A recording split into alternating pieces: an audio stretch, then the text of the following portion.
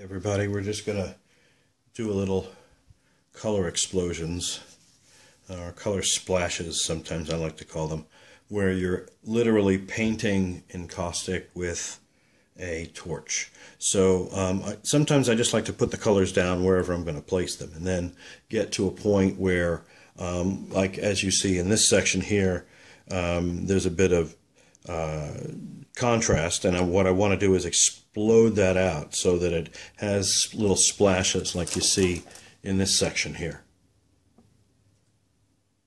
And I'm just going to show you how to do that. The technique is called overfusing. I do it quite a bit. One of the things that I have to stress is you do need to make sure that you're on a level surface. Now, one of the things that I did, if any of you have a smartphone,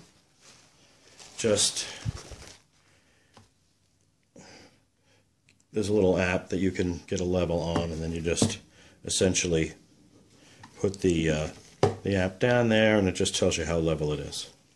And I had it level a moment ago, sorry about that. So I'm just going to pause this, and once it's level, go back to where we were.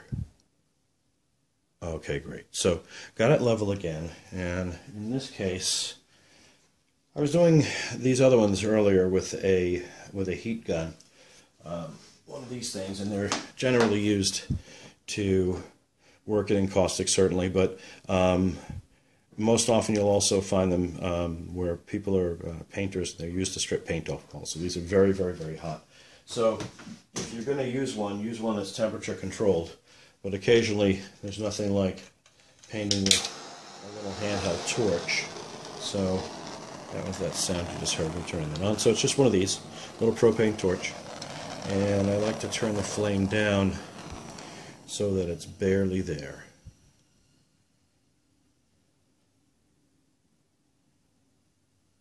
Just maybe sticking out about an inch of what you can barely see.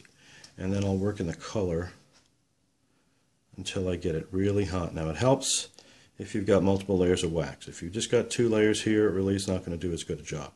But if you've got 3 or 4 layers, and you also have different colors that you'd like to sort of blend and change, this is a good technique to do it with.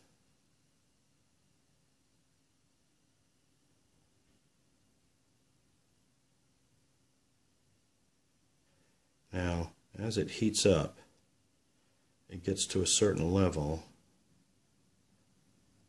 where the color breaks down inside the wax and just tends to explode or splash out.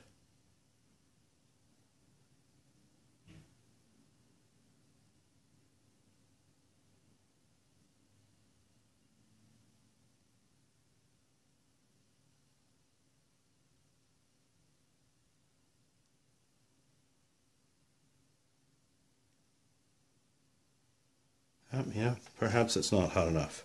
It's not quite doing what I'd like to do it. What I would like it to do. So let's try using the torch again.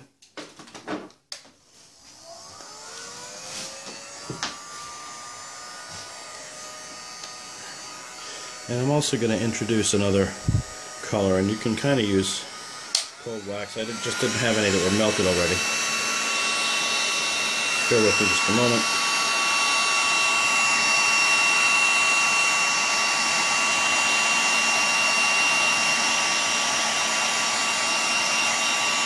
Now, if you ever do that, be very, very careful, because this is hot.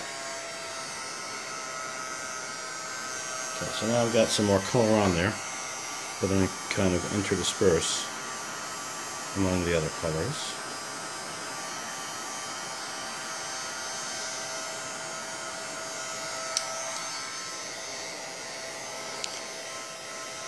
And now you can sort of watch it splash out again.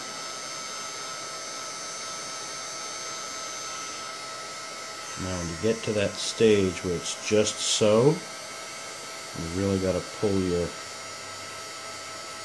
there it is, that's it. And then you stop and you wait, you let it settle, it'll shift.